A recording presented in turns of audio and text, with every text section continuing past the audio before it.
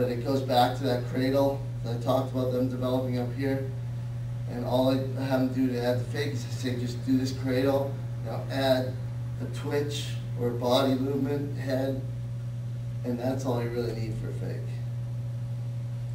The key to faking is to have it the exact same motion as when you throw the ball or shoot the ball. It doesn't have to go very far, but that movement from here to here has to be the same. And then all you gotta do is show the body like it's gonna come quick, and now you've got enough to make threes the goalie and then have fakes. So you can teach your kids that, and all I do is I talk about getting the hand here, and I roll it up, a little turn at the bottom, and it's just a cradle with a slight roll in it.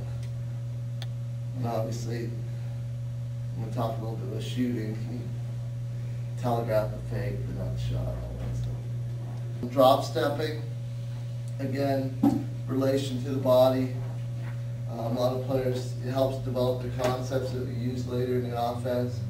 So now instead of just passing, standing, maybe going side to side, I'll teach them how to lean in, how they're going to go, and how to use their leg and drive back to get space and throw the ball.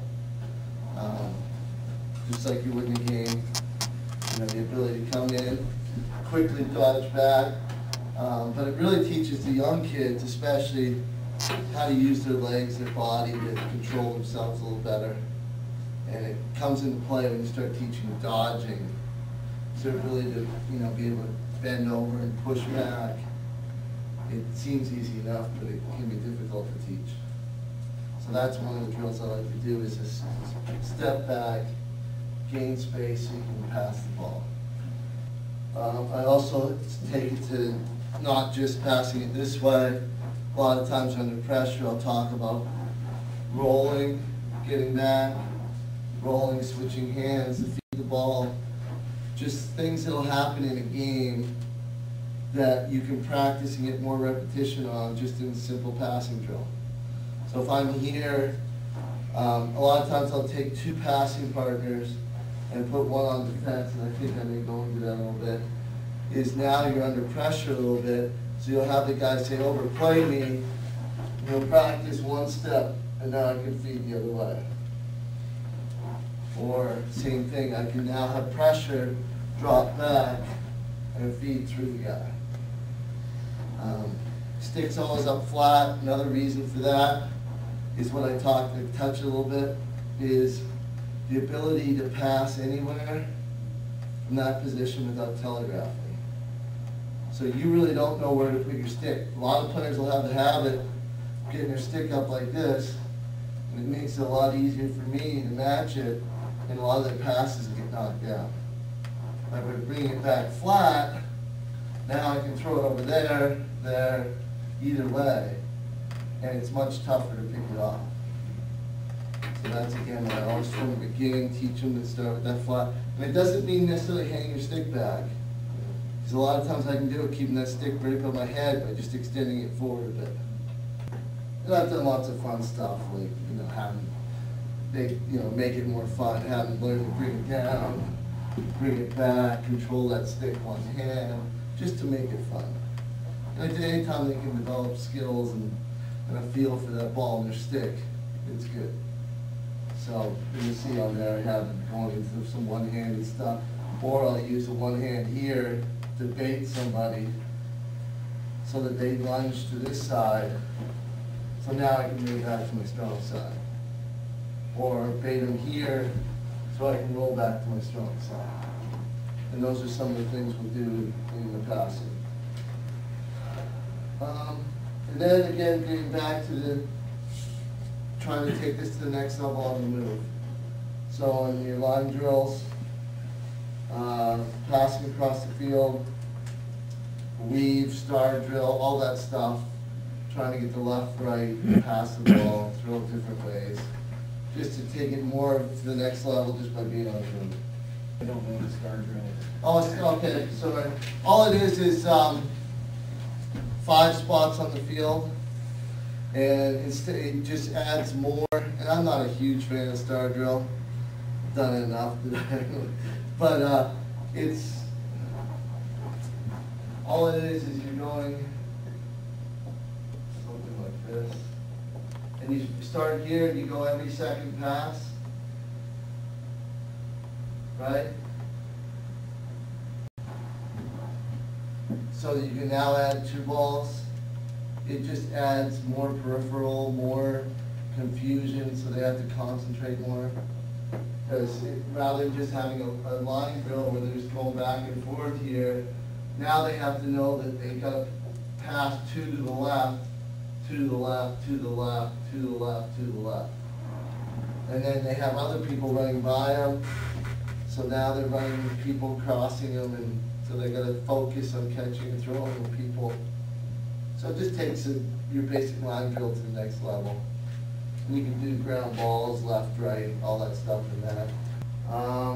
Ground balls, I try and focus on hips, body positioning, teaching ground balls. First of all, combined with obviously scooping.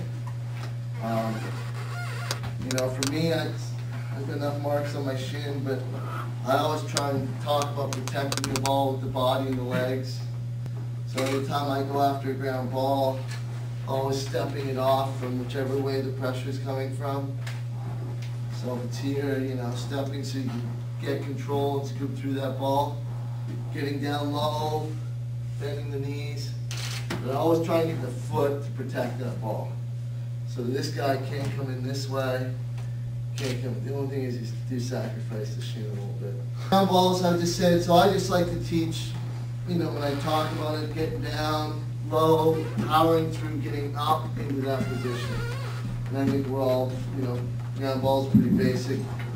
I also don't always necessarily say that you have to scoop it up the first time. A lot of times, if you're not quite there, move the ball. If you can't get your body into the position to protect it against an opponent, then move the ball so that now your body is in that position.